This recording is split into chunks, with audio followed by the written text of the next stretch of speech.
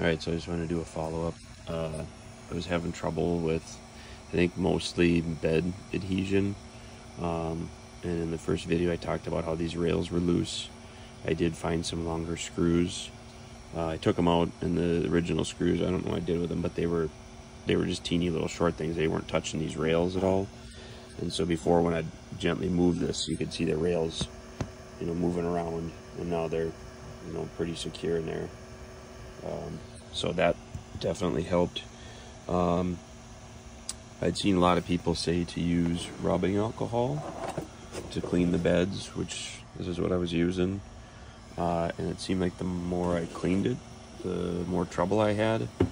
So just for the heck of it, I took the plate off and just used some hand soap and just warm water, and just sat and just kind of scrubbed the heck out of it with just my hand. I didn't use a rag or anything like that because I didn't want to scratch up the surface, or hopefully not damage the surface, I guess.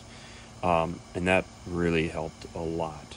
So I don't know if there's something in the soap that's leaving a residue that makes it stick to this better, or if it was just all the other garbage that's in the rubbing alcohol, because that's only like a 70% concentrate or whatever it said on the bottle. Yeah, I don't know if there was other stuff in here that was getting left on the plate, but between the two of those, putting some screws to help snug that down, and then pulling this and washing it once in a while, I've been able to get way better results. I mean, it's not perfect, but again, for a couple $100 printer, it actually will stay on the bed, and I'm not having all the issues I was having. So I think a lot of it was just bad bed adhesion. One other thing, and I'll start up a print here. Even though these are supposed to be auto calibrating or auto leveling, I think it's slightly out of calibration, because I'll start a print and show you here real quick before I start the print. Once you have it dialed in, I always uncheck the calibration, and then it doesn't have to redo it every time. And so I'm going to start this print. Alright, so this is what my prints were looking like. Find something that's got like a large flat base. So the first layer you can see how spaced out. So I'm going to pause this real quick just so you can see what. So even after I would do, so just a normal print, so it auto calibrates or auto levels every time. That's what my first layer was looking like. You see how spaced out everything was? And so what I would do, we're going to resume here, it's going to take a minute. What I would do is find something flat that you can print and check this. If you go on like Thingiverse, and I think there's even test ones and stuff. I was just using the base of I was making some trophies yesterday, and so just the first layer of the base of that. And so once you get printing, I would go in to the settings, adjustments, and hit the Z, -Z axis. And then watch your print and see what it does.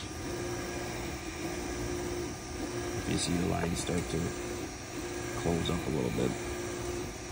So I'm going to do it one more time.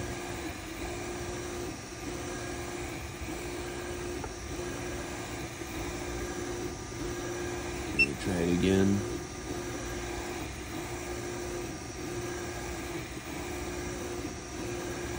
And I'm going to do it one more time because they're starting to. So I've hit that 4 times now, but again, I'm just simulating like that's what my prints used to look like. And I'll pause it here in a second. You can see that it's bringing the print head just a little bit closer, and you get much better adhesion with that. So I would find something to do a sample on before you just start making any adjustments. You see the difference there? So that was the problem when I first started. This is what I think that's where all my troubles were, is the print head was just a little too far away. And you see that? Look at that. They're already coming loose.